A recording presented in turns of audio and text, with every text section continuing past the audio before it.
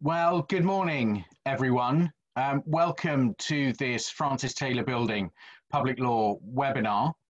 For those who don't know me, my name is Richard Honey. I'm a barrister at Francis Taylor Building and chair of the Public Law Practice Group at Francis Taylor Building, and I'm going to be chairing this seminar. I hope you can all see and hear me, or those phoning in, of course, can only hear me at least. We can't see or hear you, and indeed the other participants can't see or hear you either.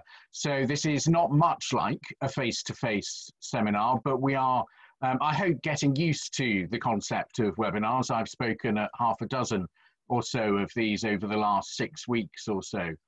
And it does seem to me that this format has some advantages, at least over the traditional face-to-face seminars. We can accommodate far more people, and indeed people who are not able to travel in any event and people who work flexibly.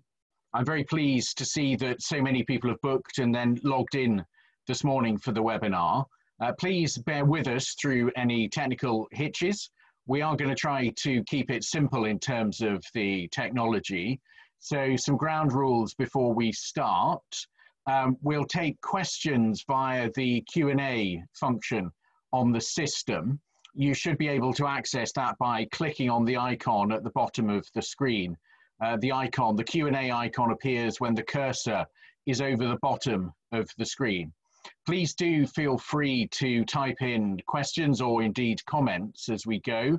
We will answer the questions in a block at the end after the talks, or at least as many as we've got time for, because we're going to stop at 11:30 today, even if we've not got through all the questions. So do feel free to email me or any of the speakers afterwards if there are any burning questions which remain outstanding.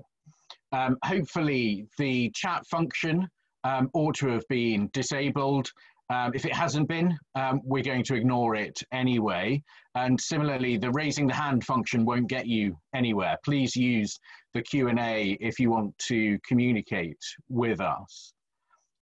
We will be able to share our screens during the presentation to show PowerPoint slides, but we'll also be emailing out the PowerPoint slides afterwards so that you've got copies of those. We are going to be recording the webinar today, just to let you know, and it may be published afterwards.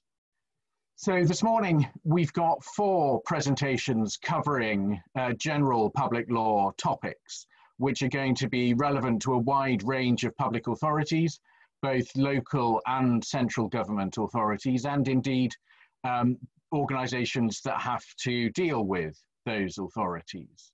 3 of the topics raise issues which apply to all public authorities, reconciling common law principles with statutory provisions, giving reasons for decisions, and withdrawing reports or decisions once they're issued. The other subject is a very topical one, that is the effect of COVID-19 on adult and social care provision. That provides an important insight into how public authorities are governed by statute and guidance and how that has to be flexed in this emergency period. It is a very interesting public law case study. I'm going to introduce our speakers, 5 speakers for the 4 topics as they come to speak. Our first speaker is Melissa Murphy, who is going to deal with the relationship between common law principles and statutory provisions. Now, Melissa advises on and appears in cases concerning public and administrative law matters very frequently, principally those with a planning or a compulsory purchase focus. And she has at the moment 2 public law cases which are en route to the Court of Appeal at the moment, hopefully for hearing later this year. That's the Hillingdon Council challenge in relation to HS2 and the Bramshill planning challenge. So I'm now going to hand over to Melissa and invite her to make her presentation. Thank you, Richard. You join me for the inaugural Francis Taylor Building bookcase competition, where we put to the test the proposition that the books that surround you may well be more important than what you actually say.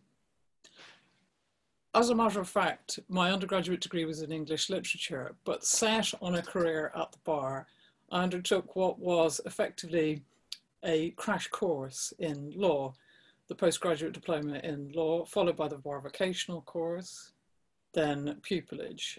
And over 19 years of practice, what this practitioner experience has taught me is that in order to use the law effectively in the rather instrumental rather than academic way demanded in litigation, we must be students of both the common law and statute. And so what this talk does is looks at some of the intersections between statute and common law. Just a word about format. In a moment, I'm going to attempt to share some slides with you. I'm going to turn off the video so that what you'll have is slides and a voiceover. And then I hope to come back on video at the very end. And I say it all in that rather timid way, having had one or two IT problems to date. So we'll see how we get on.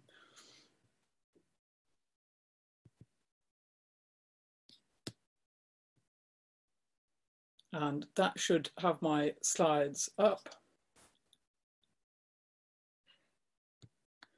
And what you should have now is a title slide. And you can see that what's promised for the next 10 minutes or so is an exploration of that relationship between common law principles and statute. In more detail here, a contents page. And the theme I intend to develop is that we operate within an evolving legal system in this country. Continuity is provided by the common law. It has an important role in restraining abuses of power and upholding what we think of as the rule of law. In the public law context, though decision makers are in the main creatures born and regulated by statute, common law principles nonetheless vie with black letter law for primacy. This can be seen in various canons of statutory construction, the application of which can see the black letters of the law smudged, edited, and even erased. I ask the question then, are there common law principles operating in this context which are freestanding, or must all be coloured by their context? If the language that I'm using of impact, of vying, smudging, and so on, suggests a struggle, then whether or not that's accurate, it's not a novel way of thinking about the common law and statute, or indeed the institutions of the state. Here, checks and balances, a suggestion of some imbalance between them. And this is an old cartoon from The Spectator, dating from one of the occasions on which Michael Gove suggested that the balance had tipped too far against parliamentary power. I find myself rather doubting Mr. Gove's conclusion here, and although perhaps there's a further theme we could explore on this subject, I think I'm going to have to acknowledge this isn't the occasion on which to do it, but it harks to a debate about legitimacy. Which has the better claim to justice? Is it the statute law made sometimes reacting to public sentiment or outrage, but by democratically elected members of parliament? Is it the judicial decision made by an appointee attempting to achieve a just outcome and following the wisdom of earlier cases, or perhaps just avoiding hardship? Which is the more representative? Which of these can say that they better reflect the social mores of the day? I won't, of course, resolve the debate, but instead I offer the image which I have in mind when thinking about statute and common law as two ancient trees standing side by side, intertwined and interdependent, vying for the light. The examples we will look at provide the legal roots for that image. Before turning to the detail of this slide, a word about jurisdiction. As you will or you may know, the first of Lord Diplock's principles of lawful administration set out in GCHQ is legality, where the jurisdiction of a public authority has been exceeded. It will have acted unlawfully and its action or decision will be liable to be quashed by the court. So where the question arises whether a public authority is acting lawfully or not, the nature and extent of its power or duty has to be identified in most cases by seeking the intention of Parliament as expressed or implied in the relevant Act. The correct interpretation of statutory powers is ultimately a matter for the courts, governed by principles and canons of interpretation. And that brings us to these specific examples you see on the slide. In examples of statutory interpretation, the first, purposive interpretation, hot off the press.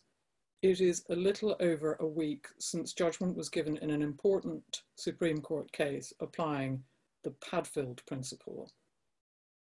And we're going to explore that in a little detail. The second example, 2 points on this. First, case law suggests that there is such thing as fundamental common law principles. And secondly, that they will not be interfered with, save by the clearest statutory language. The third example can be thought of in this way, that Parliament cannot have intended such and such. In the next series of slides, I'm going to consider examples 1 and 2 a little further, but as to the third, well, it may be thought to be in the eye of the beholder whether consequences are, for example, objectionable or undesirable.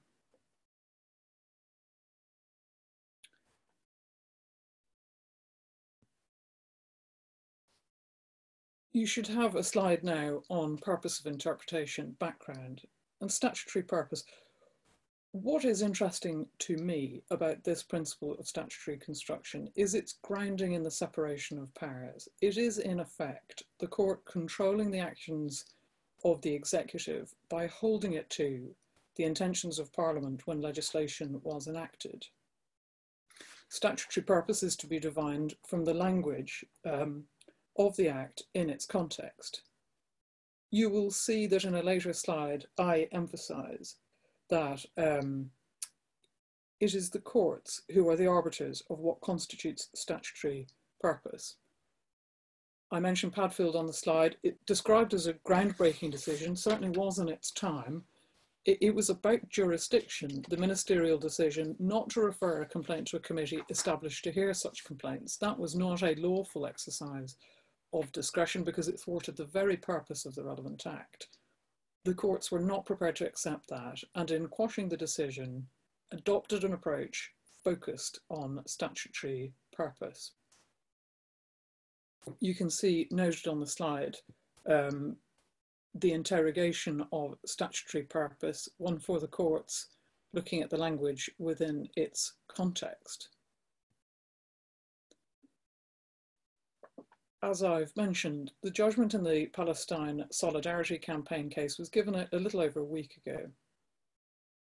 The slide here in the second bullet point notes the outcome, which is that the government's guidance to local authorities on ethical pensions investments was ultra vires. The government was not entitled under the relevant legislation to forbid local authorities from pursuing policies contrary investment policy, contrary to UK foreign policy or defence policy. And the case includes points of real interest for the public lawyer. As you can see, it confirms that there is no equivalent to the Chevron doctrine in the United States. And the Chevron doctrine is, where a statute directed to a government agency is ambiguous, the court will follow any permissible reading adopted by the agency. But that is not the approach taken in England and Wales. Ascertaining statutory purposes is the responsibility of the court and is not a matter left at large for decision makers.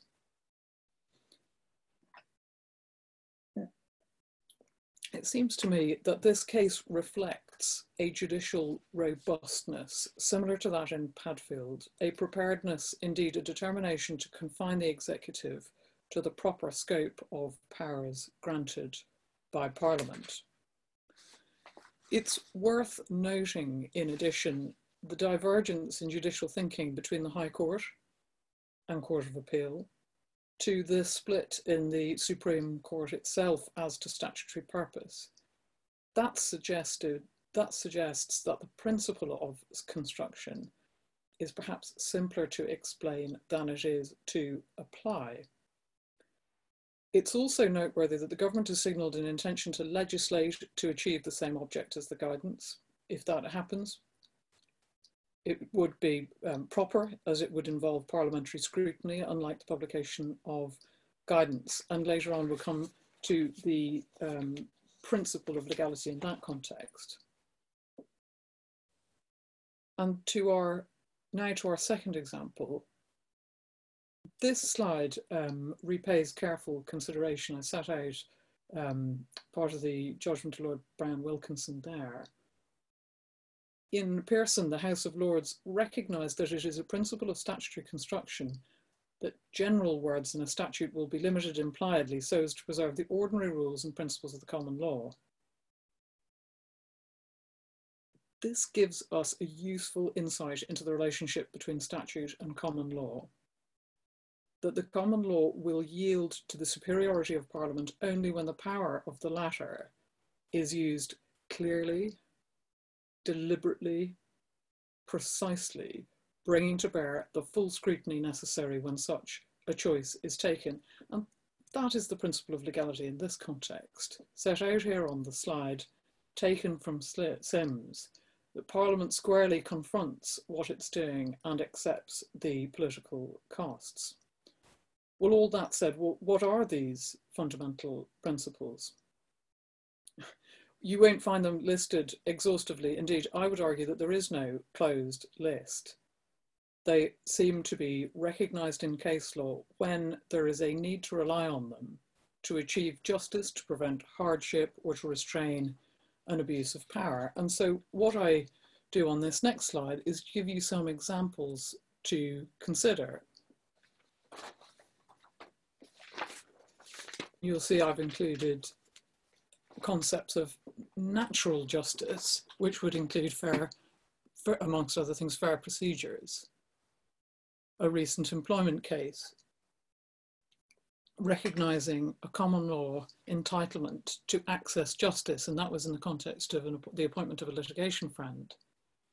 What about the availability of judicial review? Is this too part of a fundamental common law principle, this hostility to ouster clauses that we've seen, for example, in the Privacy International case last year?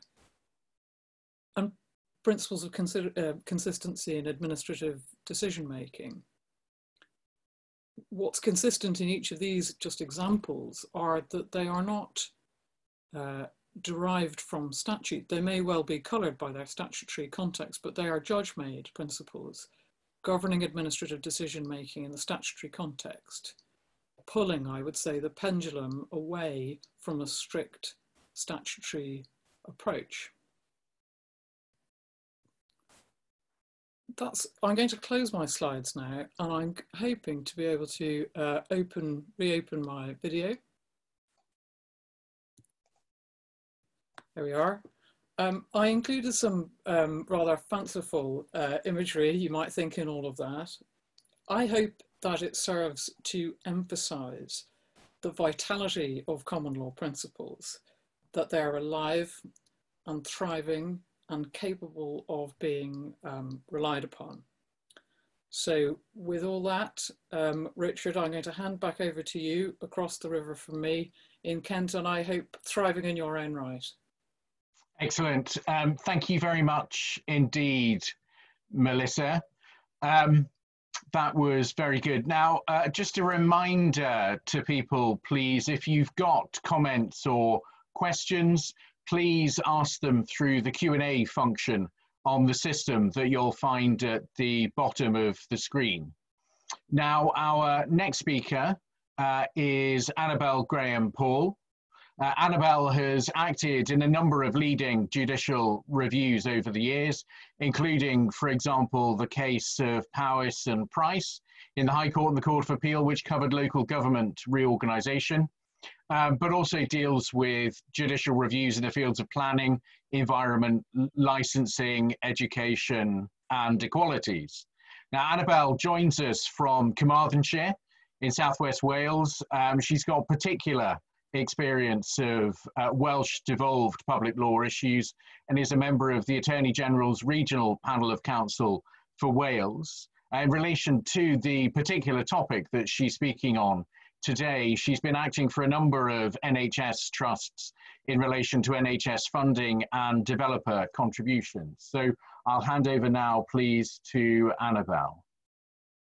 Thank you very much, Richard, and I hope everybody can see and hear me. Good.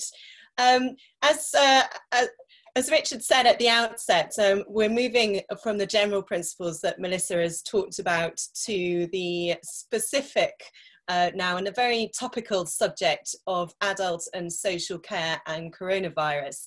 And when we started thinking about the programme for this seminar, it was quite a few weeks ago, and I was sort of thinking, well, I'm sure this is something that's going to be interesting, but I wasn't quite sure exactly what I was going to say.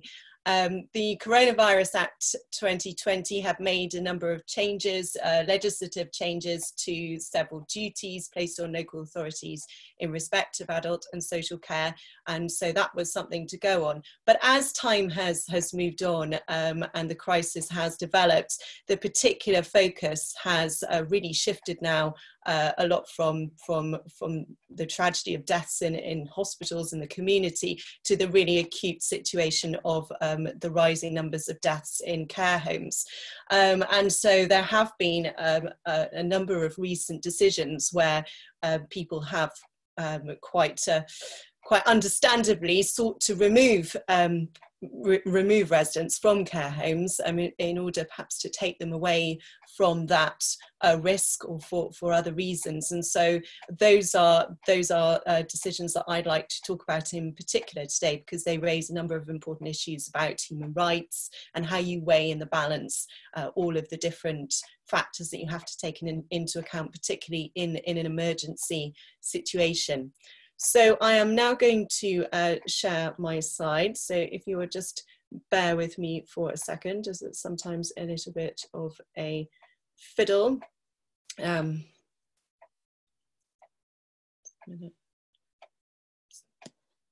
Sorry, I can't see them coming up at the moment. That's not really very helpful, is it?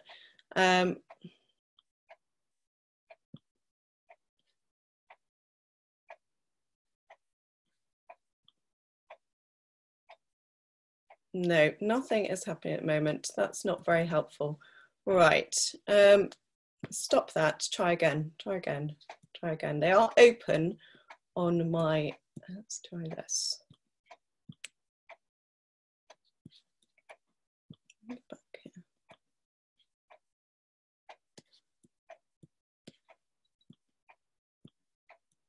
Here we are, I'm there.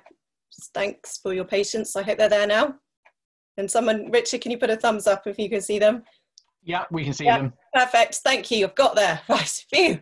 Got the stressful bit over of the technology. Okay, so turning then to, as I said, the overview of what I'm going to talk about, and there's a picture of this very, I got this from the newspapers. This is a care home in the Isle of Skye, which you may have read about on the news, where of this awful situation. Obviously, Isle of Skye, very remote population, but the outbreak of COVID-19 has really been sort of focused on this particular care home where 30 of the 34 residents have got COVID-19, as well as 24 members of staff, and I think the deaths are rising, and there were sort of 5 or so this morning, and so it is an acute situation with regard to the ability of a pandemic to go around these sorts of institutions.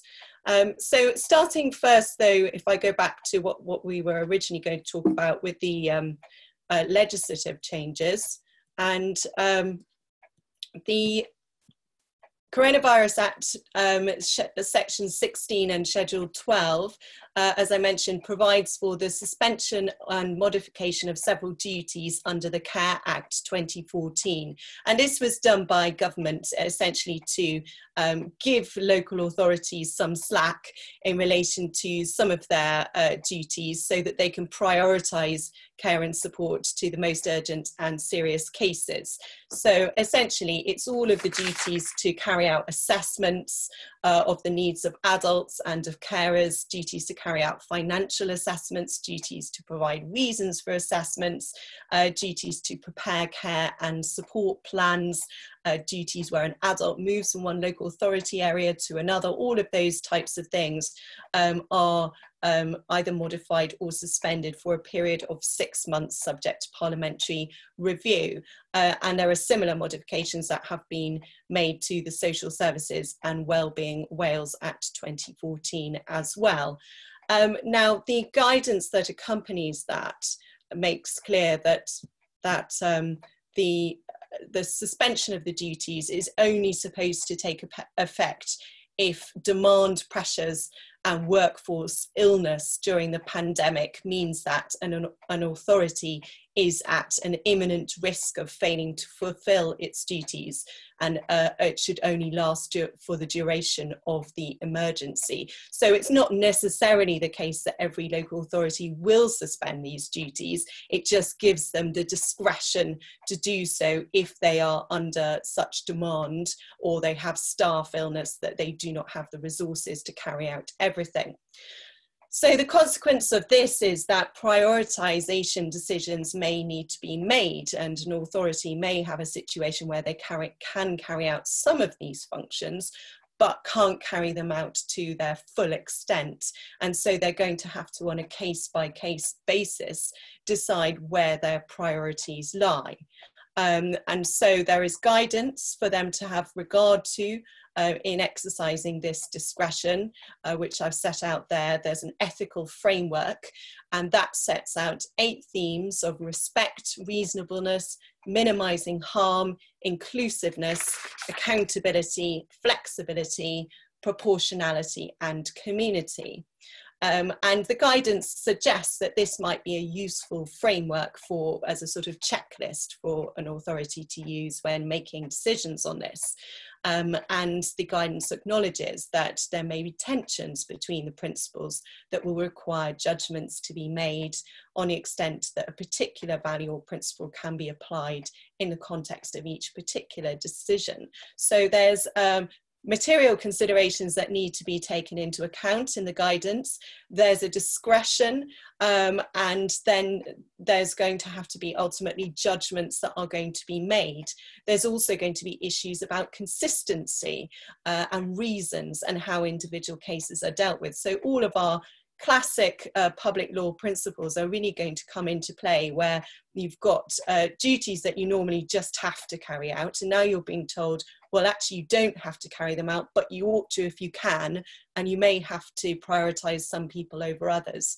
So I think that this is an area where there's clearly going to be scope for challenge on an individual case if an aggrieved person feels that the guidance hasn't been taken into account properly, if they can't understand why, for example, an authority has not carried out an assessment in relation to them or their relative, but they have carried out an assessment in relation to others. What are the reasons for the differences? How do you compare one person to another? So we'll have to wait and see how that transpires. Now, of course, authorities may be able to function perfectly normally, but that will just depend on what resources they have. So now I'm going to turn to look at the issue of removing the vulnerable from care homes. And I've put here the COVID-19 graph of deaths, which is I think tells the story pretty clearly, that whilst hospital deaths rose up very quickly at the beginning of the pandemic, the care home deaths have risen at a slightly later and slower rate, but as we reach the end of April, beginning of May time, the proportion of deaths in care homes has become much greater. than those in other places. And so understandably, it's become something of an issue as to the appropriateness of people staying in those settings. So for anyone who's new to this area or hasn't looked at it for a while, you can't just simply remove someone who has been, where there has been a court order for them to be looked after in a residential setting. The Mental Capacity Act 2005 includes a number of deprivation of liberty safeguards, and these are a set of checks to ensure that any care that restricts a person's liberty is both appropriate and in their best interests. So you need to make an order, you need to make an application to the court in order to remove a resident from those kind of settings where they have been ordered to be placed there, and the court will consider what's in their best interests. So two very recent decisions of the Court of Protection have looked at the issue. The first one is a decision of Mr. Justice Hayden, which was made at the beginning of the sort of pandemic on the 3rd of April. And the latter one is one of Mrs. Justice Leven, which was handed down recently on the 20th of April.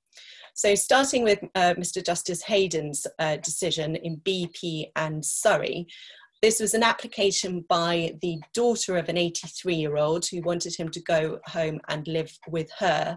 His care home had stopped all family visits in accordance with the government's guidance on coronavirus, and he was limited to electronic means of communication with her.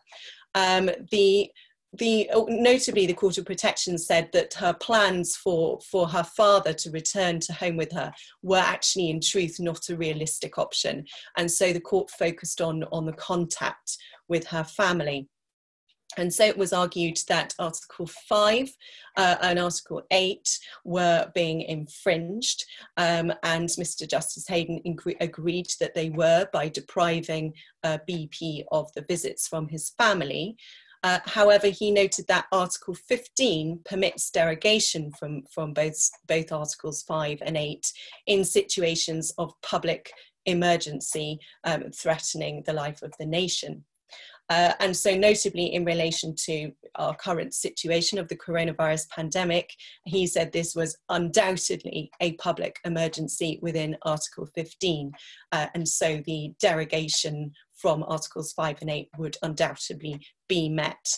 And in light of that, he said that the proposals by the care home for indirect contact via FaceTime or Skype or whatever were proportionate given the extraordinary circumstances of the pandemic. So that decision has essentially put an end to any challenges about home visits about visits to care homes. And it may also be relevant in other contexts when looking at other restrictions that have been placed on us as a result of the pandemic, for example, movement restrictions, and how the derogation might play with that. So then by contrast, though, we have then the decision from Mrs. Justice Leven in AO and the Royal Borough of Greenwich, which had somewhat different facts and a different outcome. So AO was living in a care home, but she had terminal ovarian cancer. And she has actually now, subsequent to 2 days after the judgment was handed down, she actually died. No family visits were allowed, and video calls were not an effective way of maintaining contact with her given her condition. Her daughter made an application to challenge the deprivation of liberty, and she wanted to have her to come home to live with her. The real issue, Mrs. Justice Leven said, was whether it was in AO's best interests to be moved to her daughter's home to die. So in light of that, Mrs. Justice Leven distinguished BP on the basis that BP was not terminally ill.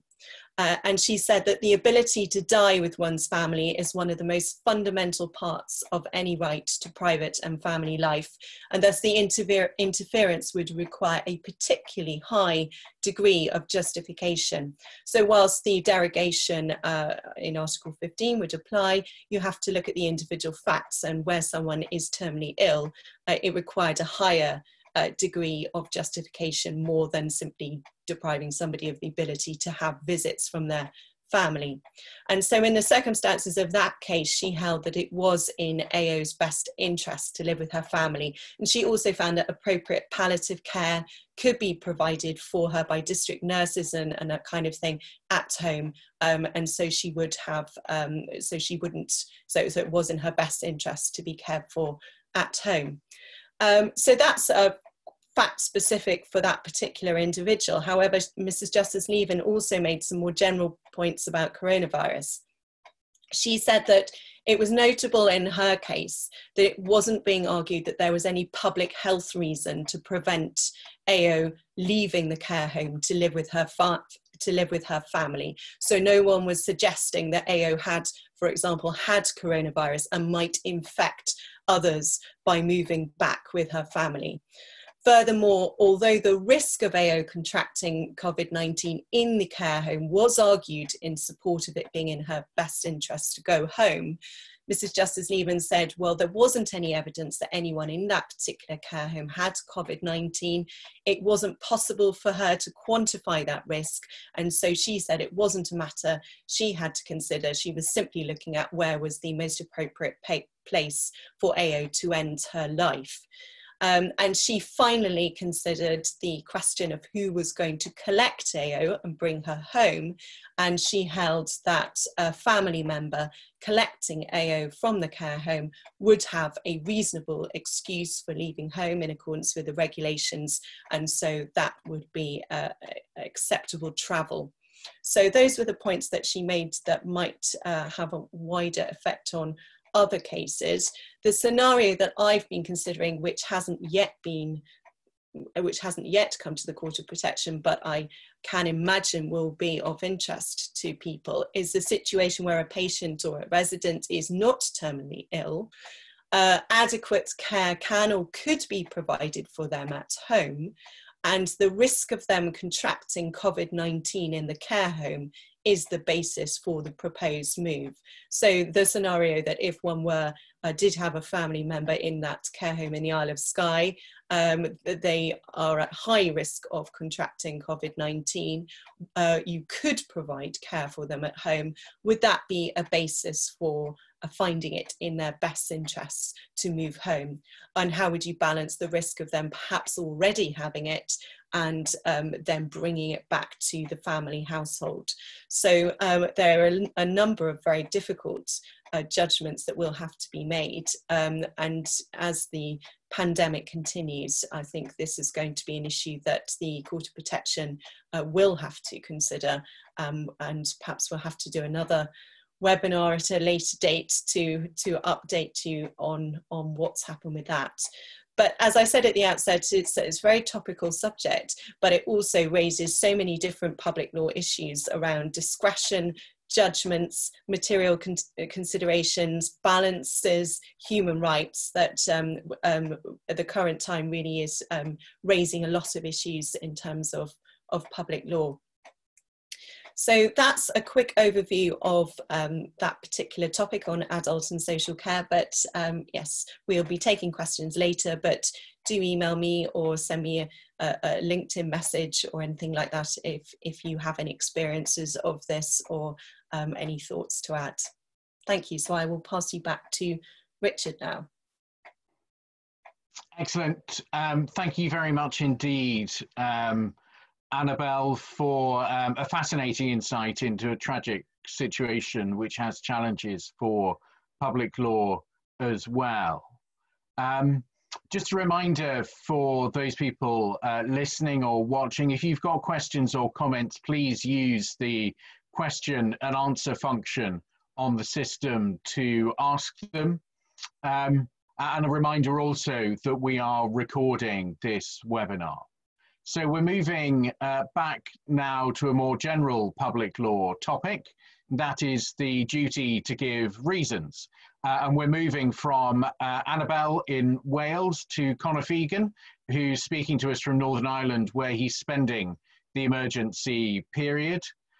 Conor joined Chambers in October 2019 and is already building up wide experience of public law matters, including in particular local authority decision making, and has already appeared alone for a defendant in the High Court in a substantive judicial review hearing. So I will hand over now to Conor. Thank you very much, Richard. Hopefully the slides will have come up on the screen.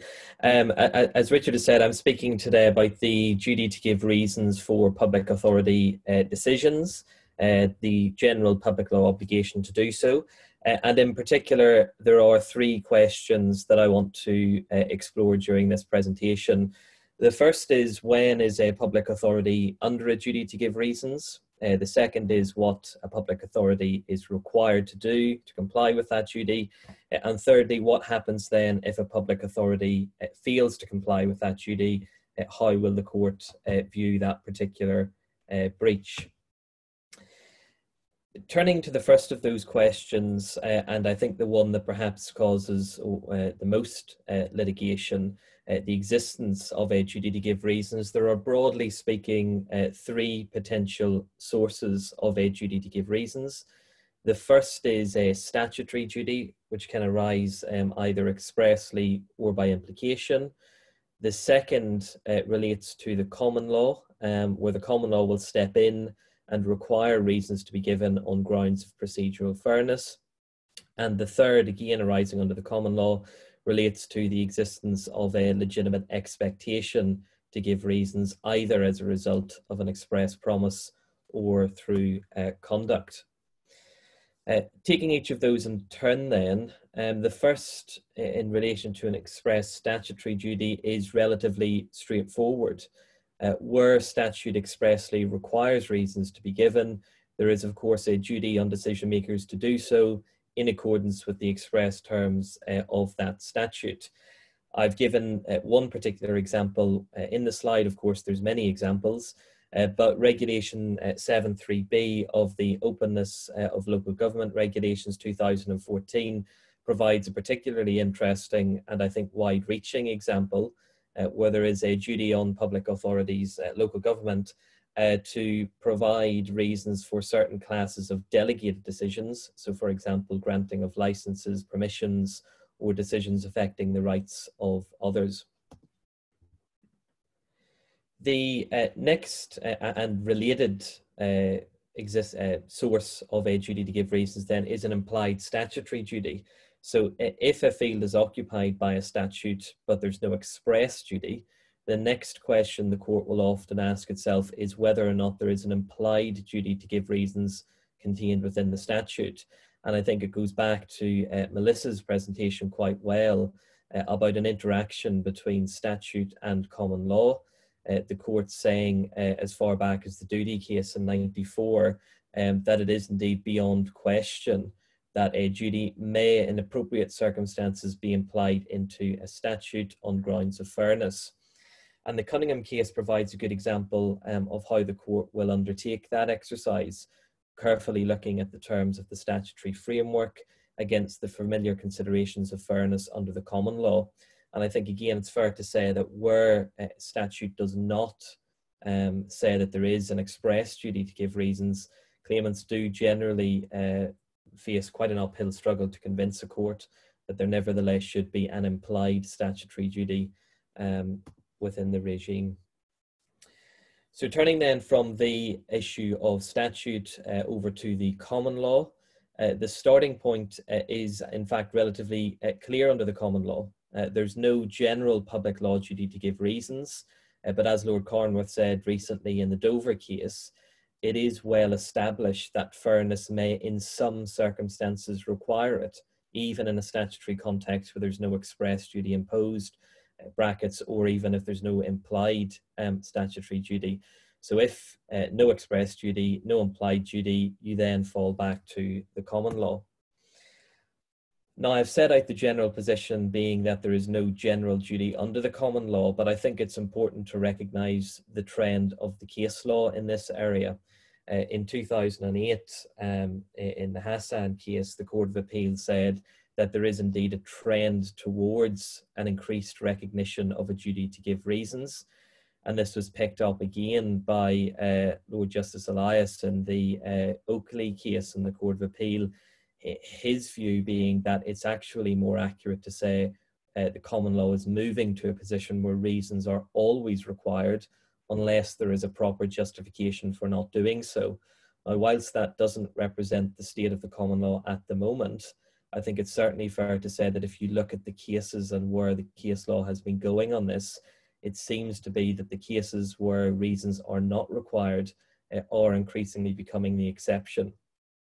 And I think the advice given by the authors in Des Smith, that public authorities would be well advised to consider carefully whether or not reasons need to be given as a result of this trend in the case law, is very sage advice.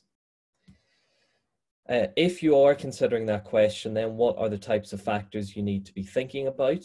Well, the question is relatively simple but difficult to answer. The question is simply whether fairness requires reasons to be given. And if we look at the case law, some factors that can be drawn out. The first, and I think the most significant, is the likely impact and importance of the decision, including whether or not it will have any lasting relevance.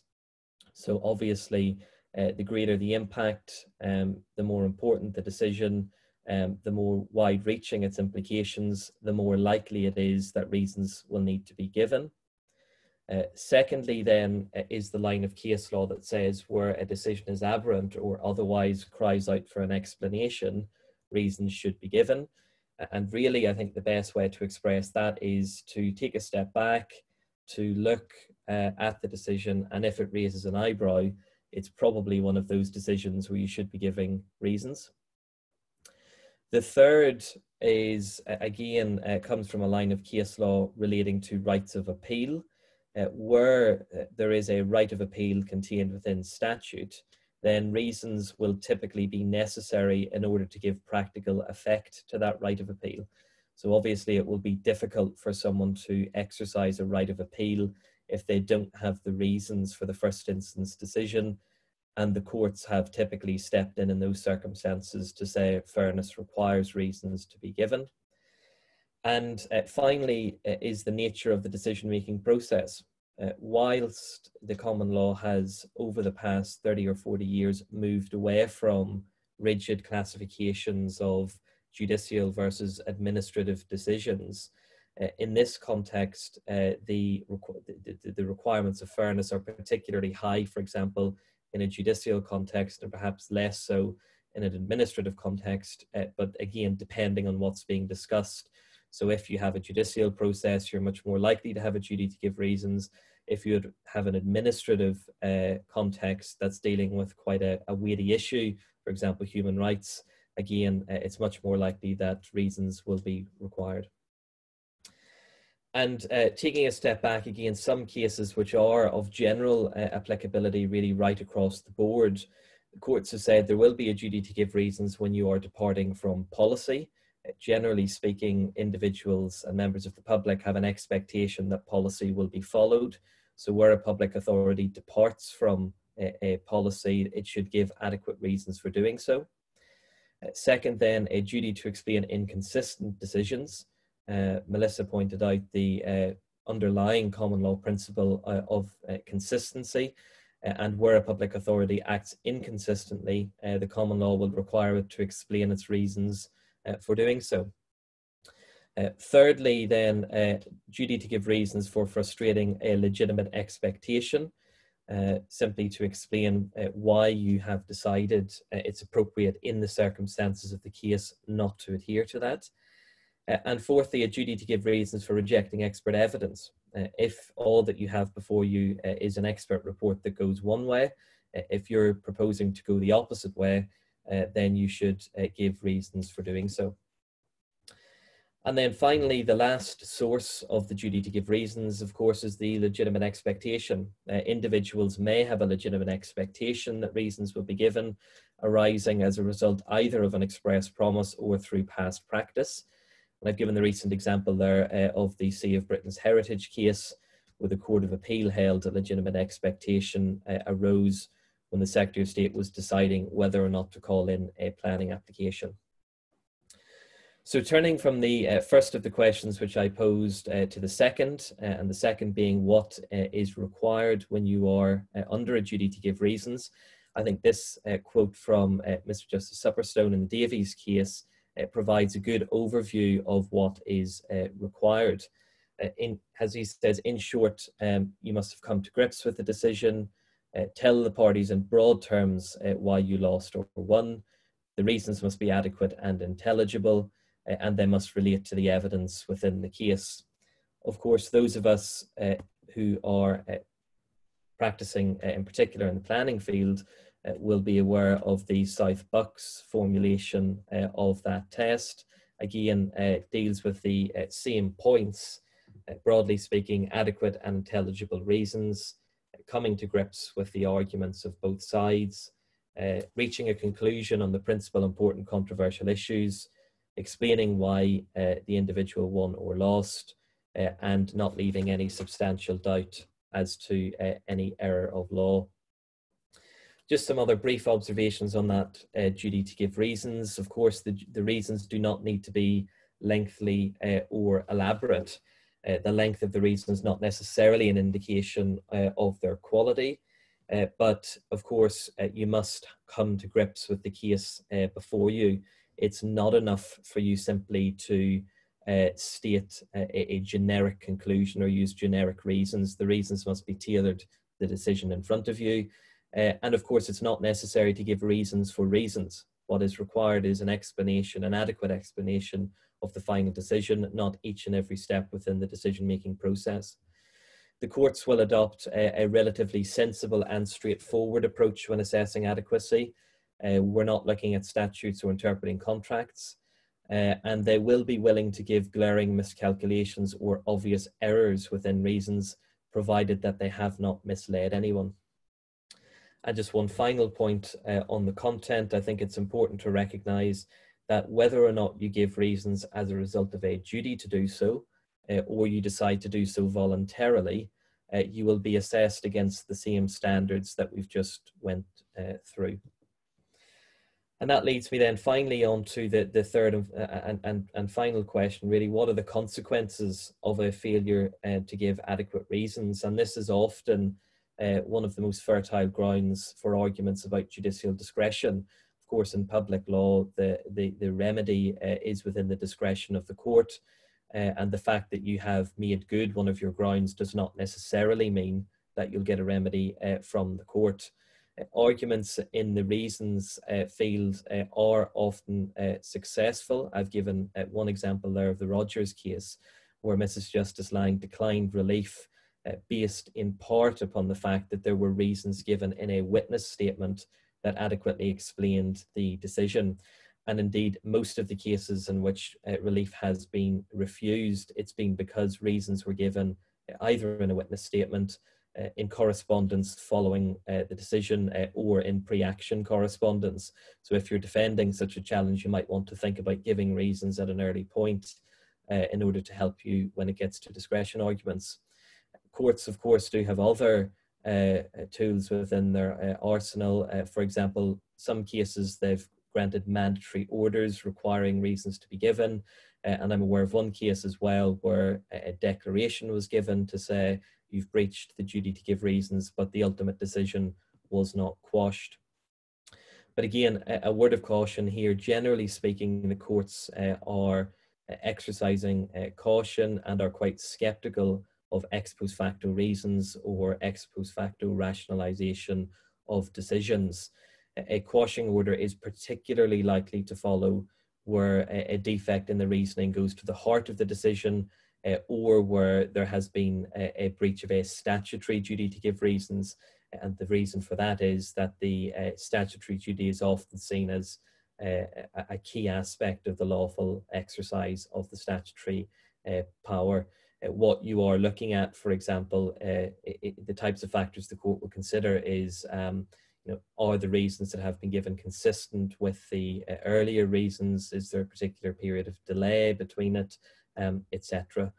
So again, the courts, I think, while receptive to arguments about discretion, or sceptical of them. So I'm going to pass back to Richard now and stop sharing the slides. Excellent. Thank you very much indeed, Conor. Thank you. So a reminder to everyone, please, if you have questions or comments, please use the Q&A function on the system to ask them. And just a reminder as well that we are recording the webinar. So our final presentation is from James Pereira and Horatio Waller. James will be familiar to many of you. He regularly acts both for and against public authorities in a broad range of public and administrative law areas, and has been involved over the years in leading cases such as Balchin, Hoare, and the congestion charging judicial review. Horatio's experience covers also a wide range of public law fields, including licensing, education, equalities, and antisocial behaviour, and has been involved already in a number of significant judicial reviews in the planning field. And before coming to the bar, Horatio spent time at the Law Commission working on a project on the law of mental capacity and deprivation of liberty safeguard. So I will hand over now to James first and then Horatio to follow.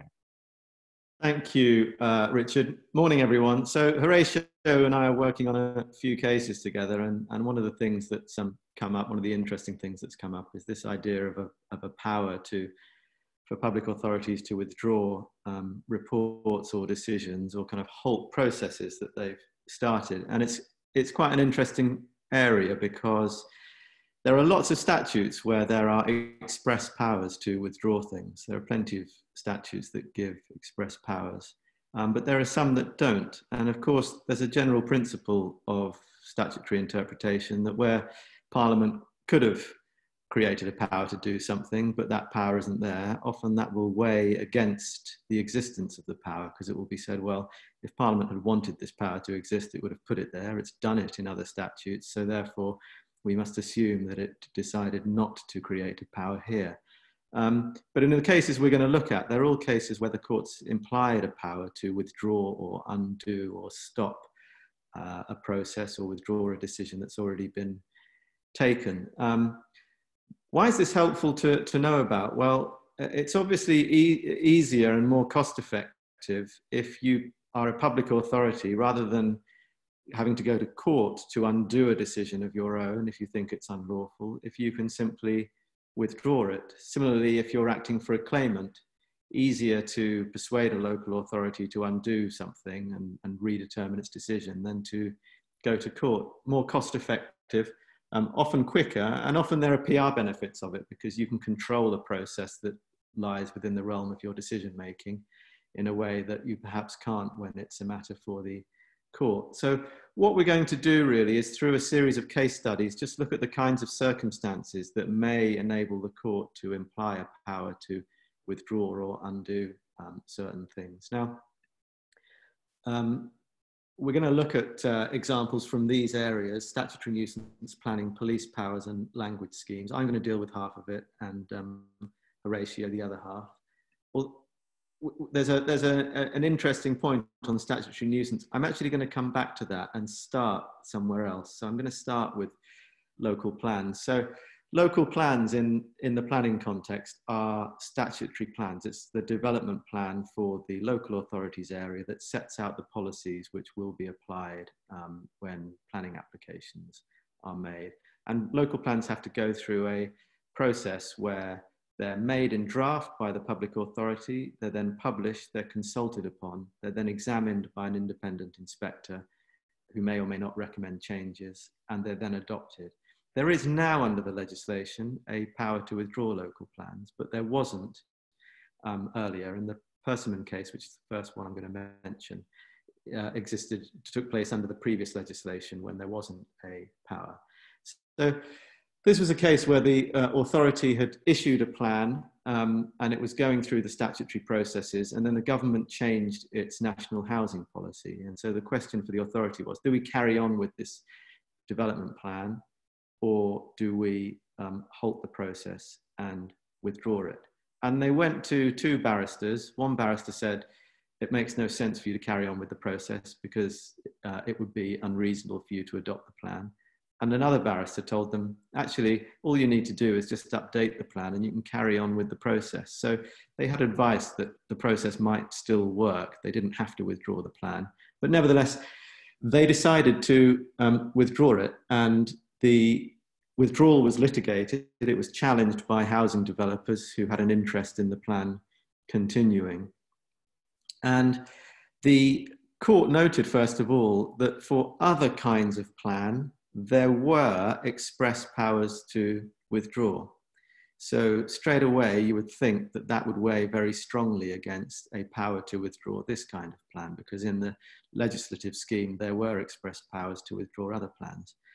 But you could see the court wasn't really happy with that outcome. So what it then searched around for was an ambiguity in the legislation, because it said, look, if we can find an ambiguity, that opens the door to us implying a power. And through a rather tortuous process of interpretation, it decided that there was an ambiguity in the legislation, and that enabled it to imply a power to withdraw. And it did so or it justified its decision for a number of reasons. But the key point, which we've put on the slide here, is that the existence of a power in the eyes of the court was necessary to prevent the authority from having to follow through this expensive procedure when it knew that the outcome was going to be that it was not going to adopt the plan in the first place.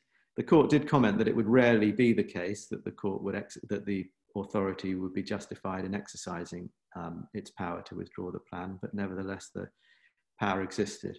So for me, I think there are kind of 3 points that come out of this. One is that the court will always want some formal statutory interpretation approach to base its decision on. So in this case, it was the need for an ambiguity in the legislation, which gave the court space to imply a power.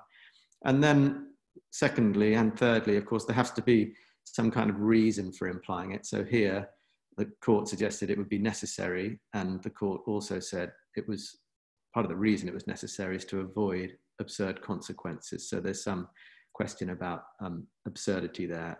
Without the existence of the power, it would be absurd if the power didn't exist. So there's one example. Second example, and I'm going to deal with this very briefly because I want to go back to the statutory nuisance case, because that's a slightly different approach that was taken there. Another example, again, planning, concerns call-in decisions. So normally it's the planning authority that makes a decision whether to grant planning permission or not. And if that decision is appealed, it's the planning inspector who takes that decision, nominally on behalf of the Secretary of State, but the planning inspector takes the decision. But under the planning regime, the Secretary of State has the power to what's called call in a decision for his own determination. And so when he does that, he effectively, or she, makes the decision, not the planning authority and not directly the inspector. It's a very wide discretionary power. There's some policy that accompanies it concerning the national interest and the importance that the project will normally have to have. But it's a very wide power. And so in this case, the trustees of the Friends of the Lake District case, the Secretary of State had called in a decision. The question was, could he, as it were, reverse his decision to call in? Was there a power to withdraw the call in direction? And again, the court said, yes, there was. And really for two main reasons. One is it made practical sense. So that goes to the kind of motive for it. It made practical sense. And the second was the court was very swayed by the fact that this was really just a procedural power. The call-in power was concerned with not how the decision was going to be taken in the sense of what policies would be applied and so on, whether it was a good decision or a bad decision. It was concerned with who was going to take the decision. So it changed the nature of the procedure. And one of the themes that arises in this case and in other cases is that where the power and the context that we're concerned with is simply procedural. I say simply not to diminish procedure, but it's procedural rather than substantive, rather than giving rights to a particular outcome. Where it's procedural, the court will be more willing to imply a power to undo something that's been done earlier. So now I want to go back to the statutory nuisance case, because it's in this case, the court took a rather different approach. So this was about whether there was an implied power to withdraw a statutory nuisance abatement notice. And just to give a little sketch of the statutory regime, where the local authority consider that there's a statutory nuisance, then subject to a little bit of qualification, but for present purposes, they're under a duty to serve an abatement notice. And so, for example, if there's noise coming from a factory, they'd be under a duty that's causing a nuisance, they'd be under a duty to serve an abatement notice. The abatement notice will require certain things to be done. The recipient of the notice can appeal it to the magistrate's court. The magistrate can set the notice aside, uphold the notice, or vary it. The notice, if it's breached, can lead to a prosecution. So the local authority can can prosecute the person upon whom the notice was served if they don't comply with the notice. So there are express powers and indeed a duty to serve a notice, but there's no express power to withdraw a notice. So one of the issues that arose in this case was whether such a power could be implied. Now, the interesting thing here is that there are a number of layers to the statutory regime. So it's not simply a question of the local authority being able to serve a notice. That notice can then be the subject of an appeal where there'll be another party, the person who is served with the notice. The public may also have an interest in the notice, obviously, because often it's been served in order to protect them from a nuisance. So it's not quite as straightforward as other cases where there's a kind of bipartite situation or where there's simply a procedure that's been entered into. There are wider considerations here. But nevertheless, the court said there was an implied power to withdraw an abatement notice where the authority decides that it no longer serves any purpose. And it could do this even if the notice was lawful. And the interesting thing about this case, from my perspective, is that the court didn't really concern itself with questions of whether the legislation was ambiguous, or even really whether it was necessary to imply a power. Instead, what the judge said was that it was sensible to imply a power because the legislative regime would be unduly rigid without it, and the judge thought that it would be senseless for there not to be a power to withdraw. And the power was described in very broad terms. So the judge said that the power exists to withdraw if, for whatever reason, it being the local authority, no longer considers it to be appropriate, no longer considers the notice to be appropriate. So that was an example of a very broad power being implied, really without the same kind of rigor for there being necessity or ambiguity, but very much the judge considering that it would be a good thing for the power to be there and that the power was consistent with the legislative regime. So it really represents a more kind of liberal, or one might say looser approach. It was upheld on appeal when this point was considered. So it's quite a nice case in the sense that it does give a greater scope for justifying an implied power than some of the other cases might suggest. So with that, I'm going to move the slides on to the first slide that Horatio will be taking over. And I'm going to mute my microphone and hand over to Horatio. Thank you. Thank you, James. Good morning, everyone. You'll see that I have not sought to meet Melissa's challenge of showing off how learned my bookcase looks. And in fact, I've got my virtual background on mostly because I was concerned that my cat will come into the picture and steal my thunder. So I'm sorry about that. And you'll see that, you'll see if we just sort out the slides. I think we need to go to the slide that starts with that one there. Yes, thank you, James. So we're moving from the world of statutory nuisance and planning to antisocial behaviour as a context in which implied powers to withdraw have been considered. And a case, Stannard, I'll mention in a moment, concerned the issuing of community protection notices under the 2014 Act. And these are notices issued on someone who's perceived to be committing ASB, and the notice will place restrictions on them in an attempt to try and regulate their ASB.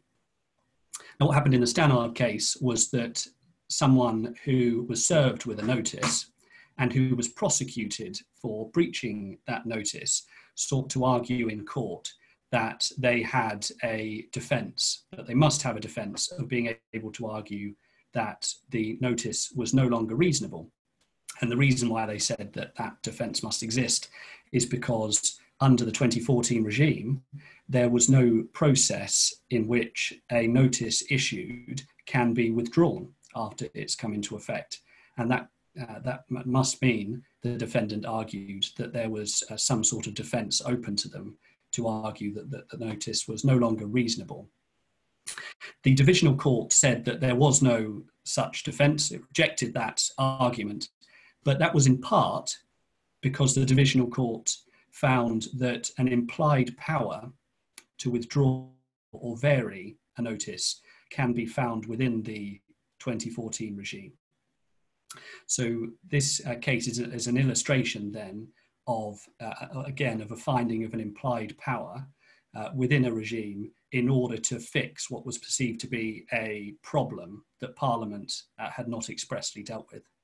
So we move on to the next slide, and if we move on to the next slide, then we'll deal with Welsh language schemes.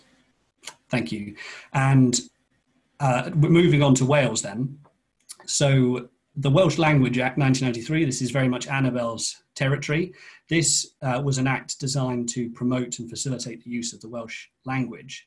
And one of the aspects of this act was a duty on public bodies providing services in Wales to prepare language schemes, which essentially are schemes that will detail how that public body will attempt to facilitate the Welsh language within their organisation. The case I'll discuss in a moment arose in the context of a Crown body attempting several years after publishing a language scheme to withdraw it because it had decided that the scheme was costing too much money. And there was no express power to withdraw. So if we move on to the next slide.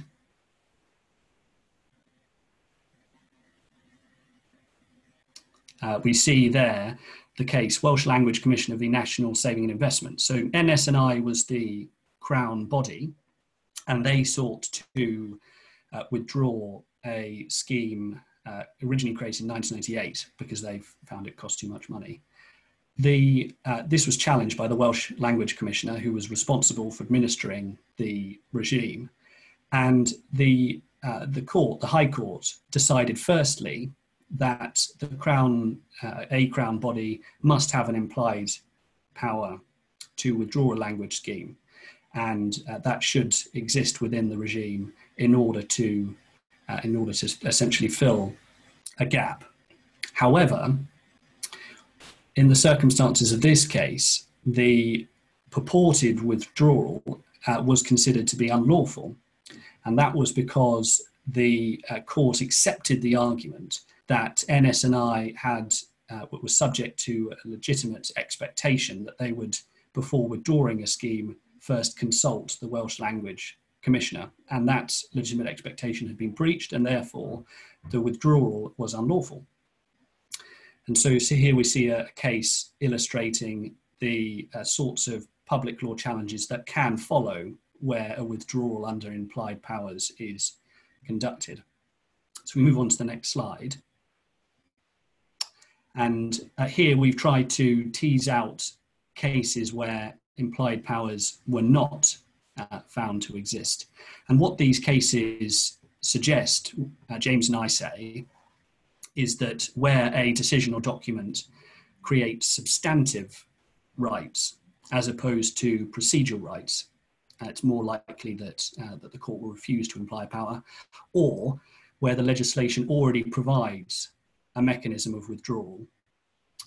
And the argument is that withdrawal should be implied in wider circumstances, not provided for. And again, that's a situation where the court will be cautious about implying a power. So if we look at the cases, the first is the case of Gleeson Developments. And what happened here was that in the planning context, following a public inquiry, an inspector purported to grant planning permission for a residential housing scheme, only for a couple of hours later for the Secretary of State to send a letter saying that I would like to call this application in for my own determination. And what the Secretary of State's position was that the permission that the inspector had issued could be withdrawn by the Secretary of State. And that was an argument that failed in court, and the court was of the view that there could not be a power to withdraw a planning permission implied within the Act, essentially for two reasons. The first is that a planning permission creates substantive rights, especially from the perspective of a landowner or developer in order to develop land. And that weighs against there being a power to withdraw implied within the statute. The second thing is that there is already under the Act a formal mechanism for withdrawing planning permission, and that is subject to a compensation for anyone who's adversely affected by the withdrawal of the permission. And the fact that there was this express regime created by Parliament, the court found suggested that Parliament could not have intended for a wider power of withdrawal to exist. Then moving on to the Hillingdon London Regional Transport case, this is a bit of an anomalous case concerning powers to install bus shelters. And what happened here was that the Borough of Hillingdon sought to withdraw an agreement it had with London Regional Transport for bus shelters in order to reach a new deal with the advertiser JCP for it to install a different type of arrangement. But the court found after a lengthy debate that within the London Passenger Transport Act 1935 that created the system for bus shelters, that consents granted under that regime could not be withdrawn. So if we move from that slide to the next slide and draw some of the threads together, these are the important questions to ask when trying to identify whether an implied power might exist. So does this decision create substantive or merely procedural rights? If it's substantive, it seems it's less likely that a power can be implied. How widely is the administrative body's discretion drawn? The more widely it is drawn, the more likely that it might have a power to withdraw decisions that it has made. Is there already a process for withdrawal provided under the regime? If so, the argument could be made that this suggests there is no wider power that can be implied in the regime. And lastly, would refusing to recognise the power lead to absurd results? So for example, in relation to the Persimmon local plans case that James mentioned, that was a factor that weighed with the court, that the authority, if it can't withdraw a plan, might need to undertake an expensive process for no sensible result. We move to the next slide. We have here some questions that are worth asking if an implied power does exist or it might exist. So this might create an opportunity for a disgruntled interested party to request a decision is reconsidered. It may also allow a public authority to reverse decisions if new facts or policy come to light, or because they consider that a decision in hindsight was unlawful and they wish to avoid litigation as a way of resolving that matter. But also, it's important to recognise, as the Welsh language case demonstrates, that a withdrawal under implied powers, like any public power, is subject to judicial review. And so any public authority doing this must consider exercising that power lawfully. We move to the next slide. And in that regard, when it comes to potential judicial reviews of withdrawals, the Welsh language case gives us an example of legitimate expectation being used as an argument. But also it seems to us that in general, there could be arguments made with respect to the taking into account of relevant considerations. And it seems to us again that the length of time that has elapsed between the date a decision was made and the date it is considered for revocation or withdrawal, that might be a relevant consideration. And also whether there has been any prejudice to interested parties, whether there would be any prejudice resulting from withdrawal that can't be addressed, for example, by reconsulting. Now, just finally, before I hand back to Richard, we have given a little thought as to areas to look out for where implied powers to withdraw might exist. And just to briefly mention a few, the ombudsman regime, whereby ombudsmen look into complaints of maladministration and issue reports following their investigations, that there is a regime where possibly there could be an argument about the powers to withdraw. Under the planning regime, possibly Section 102 orders, whereby there are orders requiring the discontinuance of uses of land. There might be room for it there. And looking also in the highways context at making modifications to the definitive map, whereby an order is made and that needs to be confirmed. Possibly there's room there to find a power to withdraw an order before it is confirmed. So that those are the sorts of areas that James and I, after some sort of brief thought, consider that there might be room for this debate to take place in future. And with that, we'll hand back to Richard. Thank you very much. Excellent. Thank you very much, James and Horatio. We've got just under 10 minutes left now for questions. So before we move to that, I'll just mention a couple of things. Following on from Annabel's presentation, there's an environmental law webinar this afternoon at 3 o'clock, which will cover air quality issues in light of the COVID-19 emergency. And secondly, our next public law webinar is going to be on the 22nd of May. That's going to be chaired by Sarah Sackman and will cover procedural issues in judicial review. So I'll move now to questions.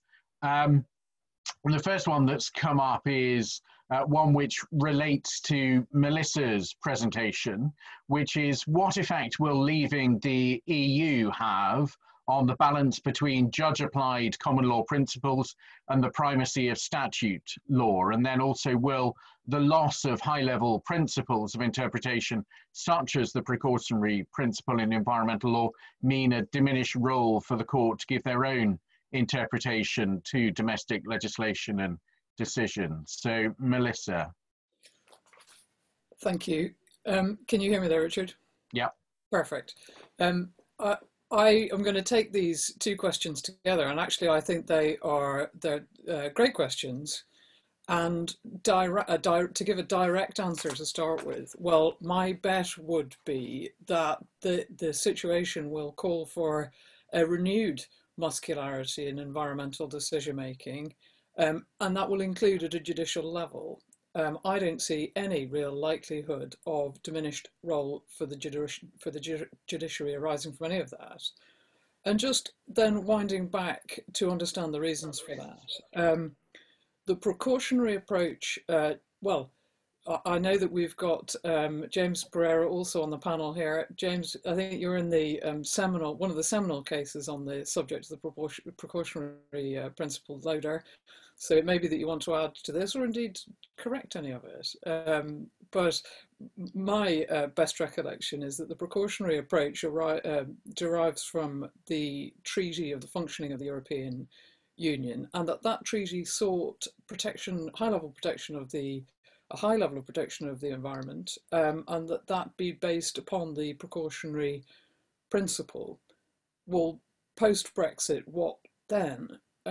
Regular attendees of FTB seminars and webinars may have an inkling as to what happens next. The Environment Bill promises an environmental principles policy statement, and that policy statement to include 5 principles, among them the precautionary principle. Well, so what is the effect of that? You'll have heard during my presentation that I have argued in favour of a dynamic, purposive approach to statutory construction. I see scope, following Tesco and Dundee, and the plethora of cases on the National Planning Policy Framework, for example, to deploy such a national policy statement in a not dissimilar way. But it remains to be seen, I would acknowledge, that that fundamental difference in status between a treaty and a national policy statement, it remains to be seen what effect that has in practical terms, whether that has the effect of weakening environmental protection or not. And that, of course, all of that is quite apart from the economic reality that we may be facing, which will increase, I think we would suspect, the threats to the protection of the environment, and so perhaps a new tension between objectives. So that would be my answer to those questions. Excellent, thank you. I'm going to save James for another question in a moment, but turn now to Conor. And there's a question, Conor, in relation to the duty to give reasons, where the trend is moving towards a duty to give reasons. And the question is really, how rare is it now to be able not to give reasons, and what type of decisions don't now need reasons? So a very good question, and I think the straight answer is it is increasingly rare for decisions to come before the courts where public authorities do not need to give decisions. And in one of the cases on the slides, I think it was described as it's almost becoming the case where those instances where reasons are not required are becoming the exception, and the general position is give reasons in all cases. The types of cases that typically arise in the planning context, for example, are instances where an officer has recommended refusal, but the committee disagrees and grants permission.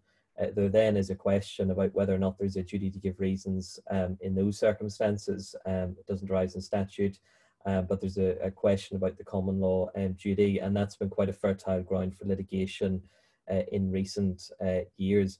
In respect of the particular provision that was mentioned, the withdrawal of planning permission, etc., certainly strikes me that if there was an instance where planning permission was withdrawn, then that will be certainly, in my view, an instance where reasons should be given. If a local planning authority declines after a request to withdraw planning permission, I think that's arguable. I think that would be an instance where you would have to look at those common law factors. And for example, if there was significant environmental harm or personal circumstances that were driving forward the request, or it was particularly important development or something like that, that's more likely to lead to a situation where reasons would be given. But I don't think it would be the case where in every circumstance there's been a refusal to withdraw planning permission that would trigger a duty to give reasons. But as I said, the general trend, I think, is give reasons, and the cases where that's not been found are increasingly rare. Thank you. Now we've got 2 questions which are fairly similar, so I'm going to take them together, and it concerns circumstances in which, when there's a challenge to a decision, reasons are given, for example, in a pre-action protocol letter of response, and how persuasive a court is likely to view such reasons, and indeed whether it would ever be enough to get you home. So, Annabel, would you like to take this question, please? Yes, thank you, Richard. And I saw this question, and it brought back many happy and not so happy memories for me of acting in the case of Jedwell and Denbighshire some years ago, because this is sort of exactly what happened. It was to do with an EIA screening opinion where no reasons had been given, and so we as a claimant challenging that didn't know if cumulative effects had been taken into account.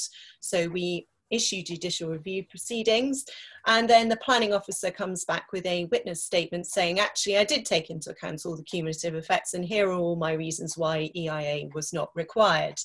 And so in the High Court said that yes, the original screening opinion was flawed, there was a breach of the duty to give reasons, but that had been rescued, was the judge's words, by the planning officer's witness statement.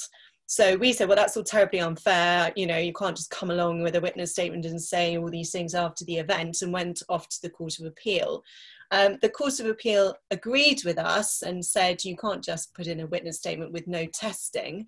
But what they said was that we should be entitled to cross-examine the planning officer in order to establish whether these really were her reasons for finding that EIA was not required, or if she had simply made it up in the course of the litigation. So that's quite an uphill struggle when you're seeking to cross-examine someone and say, no, you definitely made it up, haven't you? And she says, no, I really thought that at the time. And, you know, so I sat there in the High Court cross-examining this very nice planning officer, and the judge said, yeah, she was very credible and obviously telling the truth. And she obviously did think about cumulative effects, and she obviously thought about all of these things at the time. She just didn't record it. So when we went back to the High Court, the court found that yes, there had been a breach of the duty to give reasons, but he refused to quash the planning permission because he was satisfied on the basis of the planning officer's testimony, which had been subject to strenuous cross-examination by me, that there was no actual flaw, and she had taken into account what she needed to. So I think the lesson to be learned from that is you can rely on reasons given after the event, but the court will need to be satisfied that they're not simply ex post facto justification, and the court will pay particular scrutiny to whether they are representative of the contemporaneous reasons or have been simply cobbled together to try and rescue a legal error. And you may end up in a situation where you have cross-examination in judicial review, which is quite unusual. Well, hopefully the threat of cross-examination in the High Court will be enough to ensure that civil servants and local authority officers do properly record decisions at the time. So we've got now just a minute for one final question, and this is directed towards James and Horatio, and it's how the power to withdraw decisions relates to where decision makers would be functus officio. James. Yeah, so very briefly, I guess I'm not entirely sure what the strict translation of functus officio is, but basically it means the public authority or the public officer's powers are spent, they're done, there's nothing more that they can do. So that's kind of the polar opposite of there being a subsisting power to undo or to withdraw what's already been done. So I suppose the way to look at it is, if you're in a debate about is there an implied power to withdraw or to undo, one side's arguing that there is, the other side is effectively saying, no, the powers are functus officio, they're done. If that's the case, then the only way that you can undo or withdraw or reverse the decision is to go to court and get it quashed. Because if you don't do that, then the presumption of legality and regularity will apply, which is to say, even if the decision was taken unlawfully, if it's not overturned in the court, it will stand as a lawful decision. So they're kind of two polar ends of the same debate. Excellent, thank you. Anything, Horatio, that you wanted to add? No, nothing to add from me. Okay. I think James summed it up perfectly. Thank you, Richard. Well, I'll draw things to a close then, because we're right on the deadline. Thank you very much indeed for all of you watching the webinar. Hopefully it's been useful, and hopefully we'll see you again on another one of these, including that relating to judicial review procedure on the 22nd of May, to be chaired by Sarah Sackman. Thank you very much. Thank you, everyone.